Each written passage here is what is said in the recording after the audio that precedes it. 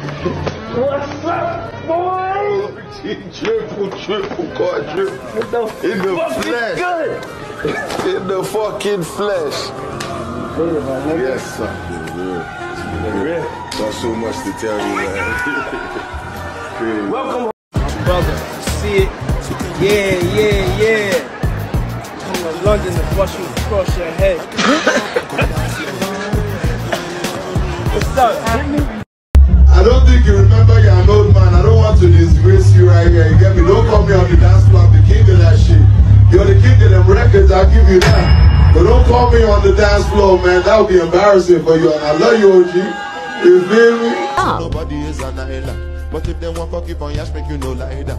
And I know you feel it. So, this is the part where Burna Boy is actually talking about stuff. So most times artists don't want to talk about things this serious just by ranting on Twitter or somewhere.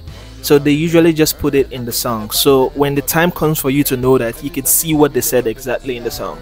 In summary, he won the Grammy, but we don't know how it happened. We don't know if it's based on his skill or quality of the album, or it's based on his affiliation with DIDDY. Burna Boy was actually very close to DIDDY around the Grammy period. Okay, so he winning the Grammy because of the connection he has with P. Diddy. We don't know the compromise that he had to make. We don't know what happened.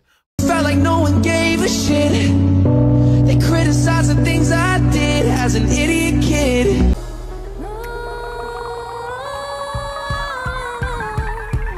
Now the thing about controversies like this is everyone starts reading meaning to everything. So right now probably he was just hugging Justin Bieber innocently, but now this is being interpreted as something else, like there was something suspicious going on, you know. It's crazy. Hey, everybody know ain't no party like a Diddy party. So. Even LeBron James is involved. That's crazy. You not dancing. Oh, Then you got to go. So security, if you see somebody and they not dancing, they got to go. Yeah.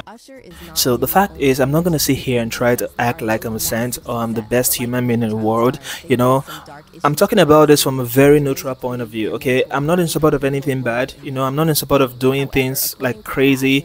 You know, but I can't really speak so much about this because I'm not as rich as Diddy. I'm not as powerful as Diddy. There's so many people in the history who have done similar things. R. Kelly and all these people. When you're in that point of power where people literally throw themselves on you, girls, boys, I don't know how dark that phase is gonna be. Okay, so that's why I'm not in any position to talk about things like this, because I cannot relate to Diddy and the power that he has in his hands.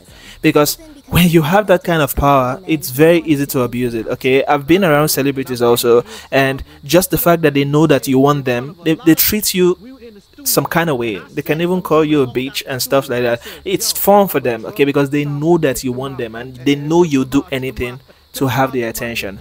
Okay, and if P. Diddy is huge in the industry, you know, and knowing him or being affiliated with him can get you some kind of success in the music industry, no doubt some people would not mind doing what he tells them. So I'm not here to support P. Diddy. I'm not here to support anyone. I'm just saying there are things you cannot talk about if you're not in that level of power. The fact that Diddy is able to fund his desires doesn't mean that the people who are on TV talking about it have not done worse behind camera.